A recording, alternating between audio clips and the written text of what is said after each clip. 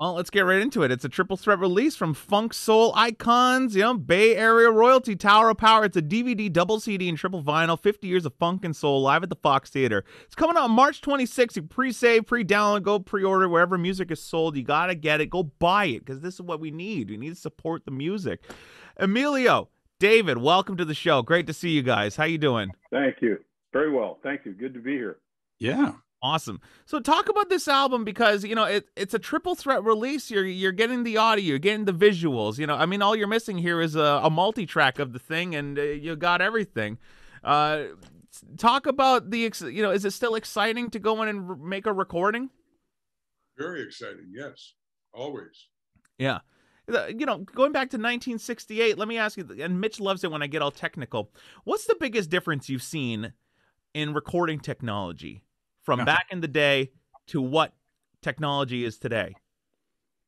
Well, the technology has just come so far. It's so vastly, elevated from what it was. I mean, you can do anything now. And Dave is the same way. We're nitpickers. We like the stuff to sound exactly the way we want it to sound. And back in the day, I remember doing the first record with David Rubinson, and I had never been in the recording studio. I didn't know nothing about it. And I remember, I'd hear this trumpet. I'd be like, we should redo that, but no, he left it, and I was like, and, even like a year and a half later, we were doing another record and immediately just started fixing things and, molding things. And, back then you'd have to cut tape and, send people in to redo over and over and analyze it and put the microscope on it. And, it was a long process. Now you just go in and carve it up any way you want. Yeah. But let me ask you about that real quick, though. Isn't there a certain magic to imperfections? And it doesn't performance trump production, where if you got a soul and a spirit, even if there's a bum note, you go, yeah, but it's got that vibe. It's got that thing. Well, for years, it was, the live performance in the studio. We did that a lot, a lot of the rhythm section performances. I mean, if you listen to like Back to Oakland, that's some really serious studio playing. And we were still really young, so we didn't really have a lot of studio chops. It took us a while to get it, but you're hearing us. It's not, we were basically technology free. I think the most technology at that time was a tape splice. I think that's the most technology that there was for us. And then eventually we started using clicks a little bit, but now we're all the way in, with Joe Vanelli. So we've kind of come, all the way into today with the way we do things. Yeah. And now it's like, you guys were, now you just go into Pro Tools and you can program a horn section, whereas, you guys were the original plugin in a way. Producers would call you and say, hey, we need horns. Tower of Power. Calling those guys. And that's one thing, though, they haven't really captured very well. It gets better and better, and it sounds, to the untrained ear, people can go, oh, those horns, but there's something about live horns. It's just hard to recapture with them. But I wanted to point out something, though, that was part of the learning curve for us, was we started getting all nitpicky and putting a microscope on it. And then we had to pull back and go, wait a minute, we're making it too analytical, or making it too sterile. And so that's a fine line. I think it was Huey Lewis that taught me in the 80s. He said, use all the technology there is, but don't let it use you. Right. Yeah. Well, in fact, that's an interesting perspective. It is. And let me just take up on that, because, and we've had this discussion before, but Huey Lewis is one of my bands. That's, just quickly talk to me about working with them and then going on the road with them, because between Huey and the unsung hero that is Johnny Cola, at least in my book, right? Johnny's an unsung hero. Yeah. See? Yeah. Just quickly talk to me about that, because here they are, they're doing sort of this big 80s MTV pop. Did you adapt to that, or did you just add to their sound? And just talk to me about Huey, because I could listen about Huey stories all day long. Me too. Anytime you do a horn section for anybody, we're there to complement their band. We're not, it's all about, you know, staying out of their way so that their stars shine. You know, we're always dismayed when we do a session and they insist that they do the arrangement, you know, and they come in and they got the saxes going, ba da da da, you know, but the guitar player, who is the star of the show, is going ba da da da. Well, guess who's going to get hurt in the mix? It's going to be the guitar player, you know. So you want to pick your shots with the horn so they stick out really good, but don't step on everybody else. And the thing with Huey Lewis was, for one thing, they were unlike all the bands that were coming out then. You know, bands like Devo and the Motels and the Knack. Those were the kind of bands coming out at the time. Huey came out, they were a soulful band. I mean, the first song we did with them was Hope You Love Me Like You Say You Do. That was like a Bobby Womack tune. I mean, I heard that song, I was like, whoa, these guys, they're pretty cool, you know. Yes. And well, you know, you're right about Johnny Cola. Johnny Cola, he's a big part of the way they sound. Just vocally, their vocals always shine, and arrangement-wise, he was a big part of the Huey Lewis sound. What's amazing about Huey, and I'll get off of it because I know Jeremy has other questions, but when you look back, other than sports, they're very much, I don't know, what do we call it? Like a 50s band or a doo-wop. Like there's just a lot of soul and a lot of rhythm and a lot of, they're not a pop band at all. And it's just, I just love it. But all right, Jeremy, I'll let you go from there. It's funny you say that because I feel like Huey and, you know, those guys, they really kind of transcend genres because they're not necessarily, like you said, a pop band or a rock band. It's like, you know, they're taking multiple genres and creating a cool sound. You know, if you listen to like the Mutt Lange song, "Do You Believe in Love?" It's like there is the doo-wop kind of backing vocals going on, and, you know, the big drums and guitars. But is it pop? Is it rock? You don't really know. Talking about Mutt Lange, you know, through the years that you guys have done all these incredible recordings and guest appearances on these songs, what is it like going in, and you kind of touched on it, you know, with the arrangements and stuff. How does a recording session work for you guys? You go in and you got this producer saying, all right, boys, so this is what you're going to do. You're going to record your horns and that's it. Is your part? Or do you actually have to go in and write your parts and come up with a cool, catchy hook for the song that you're recording? Well, for us, we produce ourselves, so we're not answering to a producer per se. And these last two records, I worked with Joe Vanelli, but, you know, he was very much a team player. So, you know, Dave can tell you more about the process because, you know, he's a big part of it. You know, he and all the other guys, I come in with a vision for a song. I might say, here's the song, and here's how I see it, you know, coming out. This is my vision for the tune. And then they start adding, like, Dave, go ahead, talk about that.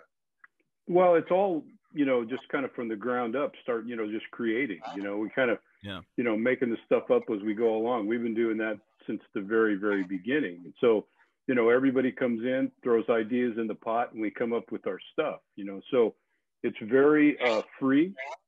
It's very free. Nobody's looking over your shoulder telling you what to do. You just get to create. And so we've learned how to do it now so that it sounds pretty sophisticated, but, you know, we're still reaching, you know, and that's, I think, one of the parts of it that makes it so cool is that it's still super challenging. We get to be ourselves at all times. And, you know, Mamie brings in a song. Like I always think about on the serious side, because to me, that was one of the ones that was one of the weirdest ones for me when I first heard it. He comes in the rehearsal and he says, "Hey, I got this idea." And he sings the line to Serious Side. Speedo, bump, bump. That was it. That was it, what he said. Okay, put something to this. Hello, the little, you know, bugs are flying out everybody's ears and, you know, steam coming out of everybody's head and everything, you know? Yeah. And we just started carving, and we just went for it. And that's what we ended up with. And a lot of our sessions are like that. And by the way, he mentioned Joe Vanelli, and Jeremy, you might like this. That's the brother of Gino Vanelli. And isn't he one of your manager's artists? Isn't he? Yeah. Aren't you? Yes. Yeah, Barry deals with the Gino Vanelli a lot. So that's kind of cool. Right. So there's a connection. Your manager, it manages the guy who's the brother who makes their records. So there you go. That's Montreal connection. Montreal connection. You can't beat that. Yes. I want to go back just really quickly and talk about, you know, the recording process, because, you know, what's the biggest difference doing a recording session for another artist versus the Tower of Power? Is it the fact that, you know, you guys have full total control over your music, and when you're going into work with, like, say, a pop artist, do you have the producer kind of over your shoulder and saying, no, I want the horn section to sound like this, I want the horn part to sound like that? You know, talk about the differences there, and, you know, what kind of direction would a producer give you in that kind of situation? It's always a real pleasure to work with a producer that knows what he wants. And it's always a real tooth puller for somebody that has no idea what he wants, but wants to hear every sort of type of it that he can. You know, I remember doing sessions years ago for a guy up in the Bay Area. I won't say his name, but, you know, he'd say, you know, I love it. The arrangement's great. Can I hear that with a fall? We go, yeah, you know, and we thought, you know, great, this is great. He knows what he wants, you know. And then he goes, now can you fall up? We go, yeah, you know. And he goes, can you make it short? Yeah. Can you make it long? Yeah. Can you gobble? Can you know, pretty soon it's like we were there 3 days, you know. And, you know, he had an unlimited budget. We're working with this big artist. Yeah. You know, but, you know, that's kind of the difference, you know. And then there's the people that go, the arrangement's great. Right there, I want this. He's not saying, what do you think? Or can I hear it like this? I want this. And we go, yes. And we give it to him. So if I could add to that, you know, the horn section does all the outside sessions. I mean, the rhythm section, really, we don't do that many of them. But there was one that we did that really is a standout to me, because to me, it's one of Rocco's, you know, best performances ever. And it was a tribute album to James Taylor, Sketches of James, and the whole band guested on it. And it was the most unbelievable session. We rehearsed for it. The band, I think that's one of the best recorded performances of the band, even beyond some of our own stuff. I think it's really outstanding because it's Tower all the way, and he just let us be what we were.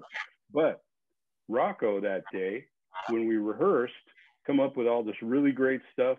We get to the session, Rocco forgets it all, typical Rocco style. And so the producer comes to Mimi and he says, what is happening? What are we going to do? And Mimi does what he always does. He says, well, just never mind. It's going to be cool. Just relax and it's going to be great. Well, it ended up being exactly that. And it was just one of the really great sessions. And that producer, Tim Weston, he knew what he wanted. That was one of the guys that knew what he wanted. And it was really, really great. The whole thing was fantastic. Right. That's interesting because, you know, if you're going to do a recording session for, you know, I was looking at the discography and you did stuff with Sammy Hagar versus, you know, going into working with Aerosmith, you know, if you listen to those later 80s albums, you know, they had the Margarita horns, which was, you know, the late Bruce Fairbairn and all those great Canadian players. And then they come to you guys. So they have a history of some really awesome horn players. And, you know, I think it's just so cool that, you know, you guys have had your mark on so many iconic and legendary artists. Yeah, that just sort of happened. That wasn't a plan. We got a call one night from Nick Gravenites in the middle of the night. He said, you know, I got this song, Funky Jim. We thought it'd be good with horns. Can you guys come over here? We're in San Francisco, Wally Iders. And we went there and we made up some horn parts. It sounded really cool. He was really happy. And we walked out. He goes, here. He gave us some money. I mean, what's this for? He goes, we're coming in and playing. We go, oh, great, thanks. You know, and it was like a month later, Santana called and we did everybody's everything. And we're going, oh, you know, so it just kind of happened. It's always been about the band. It ain't about, you know, doing sessions for other people, but it just kind of morphed into that. Which is great. Just quickly talk to me about the Bay Area and that sound, because growing up, you know, I was influenced by the Sunset Strip sound of the 80s. And of course, then there was the Seattle grunge thing, and there's always a sound. But you look at the Bay Area from Sammy to Santana to Journey to Metallica to, you know, there's just something about the Bay Area. What? Green Day. Yeah, just tons of them. Talk to me about the Bay Area sound and what makes that place so special, because we talk Seattle, we talk LA, but we sort of seem to, or we talk Detroit, but we sort of seem to forget sometimes San Francisco and Oakland. That's ironic too, because that was the biggest movement of all. Yes. When the Bay Area caught on fire, when Bill Graham started all, there would be no Sammy Hagar or no Arena Rock. There would be none of that. Agreed. Bay Area and Bill Graham had not happened. That's where without Bill. The whole world looking at the Bay Area, and that changed everything. We had so many great players around here, so much great music, so many great bands. In the early 70s, you could go out any night of the week and go to the clubs and the concert halls, and you would hear music that you'd never heard before. You heard people creating in all genres of music. So there was the funk thing which we really loved, which was East Bay, Sly Stone and all that, And then there was the great rock, a lot of great rock music. There was Latin music. There was great jazz. There was everything here, classical music. So Tower Power was getting that in their ears every day. And so we were a product of all of that. The Bay Area was such a unique place. I mean, I think one of the most unique, it set the stage for the way that concerts and music is presented today. Bill was doing it way before. He was the first guy. You could go to the Fillmore and you would hear the Buddy Rich Orchestra with 10 Years After and the Buddy Miles Express for 4 nights. Jeez. And it was unbelievable. So Bill was educating the public. He would have all these different kinds of bands, cross genre bands on a show, and the kids would go nuts. The kids just loved it. We loved it. It was just the way that music was being presented. Bill was really, really smart. So it just seems like it was a really creative environment. Absolutely. It wasn't just creative, Jeremy. It was the fact that there was no genres. Bill presented music. He didn't present the new wave guy, or he didn't present the punk guy. He presented music. And if 5 guys ended up in the city on the same night, he just stuck them on a bill and said, go enjoy. And I think, because when you listen to bands that come out of the Bay Area, whether it's Yui, whether it's Journey, whether it's their music sort of hits everything. There's not a Yui sound. There's not a Santana. They're sort of everywhere. And you're right, that has a lot to do with Bill and the Fillmore. We used to rehearse at Studio Instrument Rentals, downtown San Francisco. We had a rehearsal place there for a long, long time. And that was, and Mimi can tell you too, that was like ground zero for all the creative stuff that was going on. If we weren't rehearsing there, we were hanging out with somebody else who was rehearsing there. And all the bands had equipment. They'd store their equipment there. And all the bands rehearsed there. And it was unbelievable. On any day of the week, what was happening, those rooms were full of the Bay Area musicians rehearsing, writing songs, going across the street, which was CBS Records, then became the Automat. They go back and forth across the street that was down there at 4th and Folsom in San Francisco. It was this constant stream of creativity and great music going on. Mimi can tell you about all that. I mean, it was pretty unbelievable. I remember one day we were rehearsing and I heard the Doobie Brothers were around the corner, and I knew them, so I was going to go around and say hello to them. But before I got to the room, I heard this really soulful singer, and I was like, well, that's not the Doobies. I started to turn around, but then I heard the guitar and I went, and I looked in, and it was the first day that Michael McDonald sang with the Doobies at the rehearsal. Wow. That's the kind of stuff that was happening at Studio Rentals. That's great. Journey. What about Journey? Yeah. Would be over here, the new band called Rubicon, which was the horn players from Sly Stone, was over here. Doobies here, and Tower Power over here. But was Rubicon also? Journey started there as well, because remember the original Journey rehearsals, with Ainsley Dunbar was playing drums, and Herbie Herbert was starting that band, and Herbie we knew from Santana when he was a roadie with Santana. Yeah, absolutely. Jeremy's got a little technical issue that he's going to go sort out. But let me ask you this, because I'm looking at your discography and I've got it in front of me. And, you're looking Molly Hatchet, over to Neil Diamond, over to Aerosmith, over to Jermaine Jackson, et cetera, et cetera, et cetera. Do you approach them all the same? Like your horns are your horns and they sound a certain way? Or do you have to adapt for the style of music where, okay, a hard rock band gets a different... Do you just go in and do Tower Power, or do you have to really adapt in terms of what genre you're going to play for or play on? Well, a lot of that is, Greg Adams was our horn arranger for many, many years. Right. And now we have Dave Eskridge.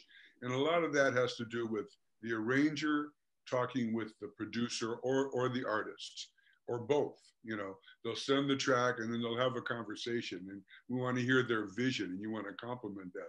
But obviously we have a certain bag of tricks that we carry, and that's expanding as we go over the years. But, we want to bring that to the plate if it works. It all has to do with complimenting the artist. You don't want to go in there and give them a track. I remember I worked with Stuart Levine. He produced Simply Red and, the Crusaders, and one of these great producers, And I remember him telling me, he said, because if somebody walks away from my track going, man, those horns, he goes, I overdid the track. And that's the truth. It's like, it's supposed to compliment the artist.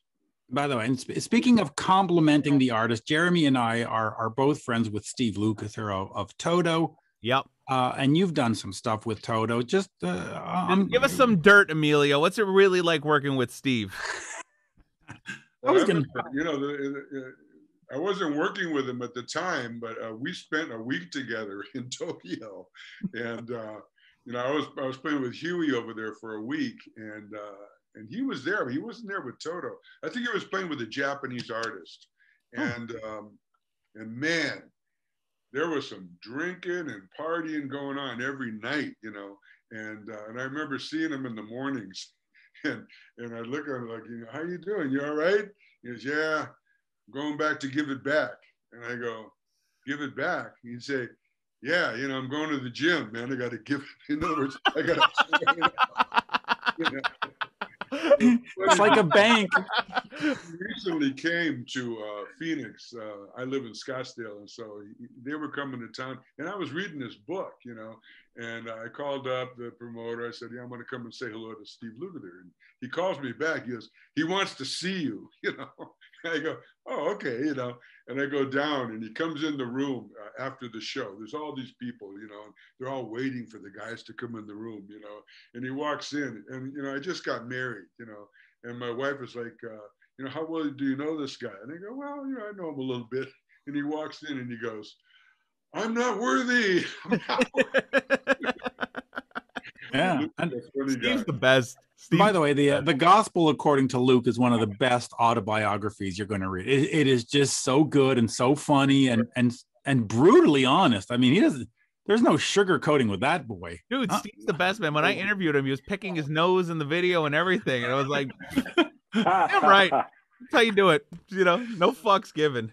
Nope. Not with Steve. Absolute greatest. Oh, I love it. Yeah. It's just so great. Well, listen, it's a triple threat release from the funk soul icons Tower of Power, Bay Area royalty. It's double DVD, double CD, triple, quadruple, everything, all that. 50 years of funk and soul live at the Fox Theater. It's coming out on March 26th, so, around a month from now, it's available wherever music is sold. Just to wrap up, boys, this was really cool to meet you and chat. Just talk about this really cool triple vinyl, double CD, DVD that's coming out. I know. You're the big vinyl geek. I am the vinyl guy. Yeah, it's a long time in the making. We're fortunate. We're with Mac Avenue Records. I don't know if you know about them, but they're kind of famous for their quality vinyl. They put out, regular vinyl, and then they put out the real high-end vinyl, Yep. And so we have this, our vinyl recording of this particular 50th anniversary celebration is 3 vinyl discs. It's a nice package, So you got like 3 tracks on each side, or what? No, we just got a lot of music. We played 2 long sets, and we put it all in. It's a lot of music, and I've been working on it for the last couple of years, and man, it really came out good. I'm so pleased with it, And once again, I just want to give a nod to your Canadian counterpart, Joe Vanelli. Yep. Dave Garibaldi really is the one that, urged me to go check out Joe Vanelli over the years many times. And, I didn't do it. And then, it turns out he's married to our business manager, Diane. And there's always a connection somehow. I know. And you're managed by the guy who, anyway. Yeah. But yes. I was doing some recording, and I was having a problem getting into that studio. And she says, Joe wants you to come in and do a couple of days with him. Well, my life changed at that point. He's so particular. so creative, so musical, and he took me to the outer limits of my talent. I mean, he pushed me harmonically, you know, he pushed me in terms of taking chances and doing things I never would do, you know, and it took it to another level. And I did that with the 2 recordings, Soul Side of Town and Step Up. So now we go to the Fox Theater and we're doing a live concert, 50th anniversary celebration. It's a huge deal, and he's involved with it, you know. And so we've been working together on this, and it was a long process, but man, it came out so good. I'm so pleased. So when did you know, that was I think as a member of Tower Power, that's the hardest I ever worked as a member of Tower Power. We have a history of working hard, 7 days a week. I remember when we first started, we were rehearsing every day. Then we started touring. We'd come home from a tour. We would immediately be in the studio rehearsing the next day. And I think when my first marriage, Mimi gave me 3 days off. Go ahead, have fun. And I got 3 days off, you know, for my first marriage. And maybe that's why it didn't work out or something. I don't know. But it's his fault. This particular recording. Damn it, Emilio. This particular recording, we rehearsed for it, a week dedicated rehearsals. Then we would rehearse the material on sound checks on tour while we're touring. So there was those rehearsals, there was the gigs, and then we would put the songs into the shows that we were doing so that we would get used to doing it. We did that all the way up until we rehearsed even the day of the shows, 50th anniversary shows. We finally, the last day, we said, no, let's not rehearse. We're too tired. You know, it's the hardest that I've ever worked as Tower Power, but we took, I think, our ability to work together to levels that is unbelievable for us. I mean, even it was really something. It was just, we went to the mountaintop, stayed there, rarefied air, Mount Everest with the gas, you know, the masks on and all this stuff. I mean, it was so fun, you know, but we gave everything we had for it. So that's what people are going to be hearing and seeing when they watch the DVD and all that. Yeah. We gave everything we had is right there. That's amazing. And I do want to mention one thing. The full high-res digital album will be available for exclusive streaming and download on Qubits or whatever on February 26th. So there's a preview for people that have that. Yeah. And so people should also know, you know, we have a 10-piece string section. We have 2 extra background vocalists. You know, we had Lenny Pickett on tenor and Ray Greene on trombone. So it's a 7-piece horn section rather than 5. We augmented the band. We blew it out in every direction, man. It really came out. It sounds like it literally is a tower of power. It is. Well, you know, the 40th anniversary was like a jam session. We invited everybody. We made it available for everybody to come. And it ended up like that. It was really fun, you know, got to see everybody, and it was a big hang for a week or whatever we did. And, you know, but this one, we took it to a different level. We invited people. We put together an orchestra, Mimi did, and we got the best people that we could, the best string players we could. We got selected guys, and, you know, our history of, you know, we have an alumni association now. We should, like Ohio State or something, you know, and it was really, really an awesome experience being with all those people together like that. And you can hear it, man. It was not a jam session. It was an actual thing we did, which was made it even, you know, the next level. It was great. Yeah, because there's a difference when you're just jamming versus actually, you know, performing something together. And I just want to finish this with. We had Chester Thompson, and we had Bruce Conte come in as well. Oh, wow. You know, all the. But let me ask you this in terms, and this will be my last question. But when you change players, is there an audition process? Do you go, hey, I know this guy, he's real? Like, how do you decide? Because how do you decide who's going to be the next, you know, horn player or whoever in Tower of Power? You've gone through so many incredible musicians through the years. What are the qualifications to be in Tower of Power? Well, you got to know the concept, you know. And now, you know, fortunately for us, because, you know, over the years we've, you know, gathered this, renown, as it were. People know our concept and are, seeking to learn it. And so we can tell pretty easily now who's got it and who don't. But then we take them to what we call Tower Power 101, and we take them on the road and we school them. No, this is the way we do it. And we just, and we still do that with each other every night. And when we come off the stage, I'm immediately going, you know what, at the bridge right there, that note right there, we need to, we're always chipping away at the sculpture. That's just how we do it. Yeah. Where'd you go to school? I went to Tower Power U. I mean, come on. Tower Power State. Everybody says, you got musicians that come in and say, oh, I love you guys. I listen to you all the time. Right. I've played your music. Well, being in it and being outside of it is two different things. The way we interpret, everything's got to be precise, and notes that usually would be a little bit longer in Tower Power, they're a little bit shorter. We have a way that we interpret our music, and you got to know it. You got to get in there inside of it. And you have to be happy to feel free within a structure, because we do a lot of the same music all the time. And with, there's form in our music. Everybody's got a role in it. And so it's this organized thing. And if you're not comfortable within a structure, Tower Power is not for you. Some guys are not like that. Some guys really, we've had fabulous players who are not comfortable in that kind of an environment, but if you are, man, this is the place to be. Yeah. And I guess there is a difference between, listening to the music and being able to actually perform it. Somebody comes in, thinks it's a quarter note, but really it's a dotted eighth, or, they come in and they play. Have you ever been in that scenario where someone said to you, oh man, I love the tunes. I grew up loving it and playing it. And then they auditioned and they were just terrible. Yeah. Well, there's a lot of what you call Tower Power clone bands now. Yeah. We'll be on the road. We'll be checking into the hotel,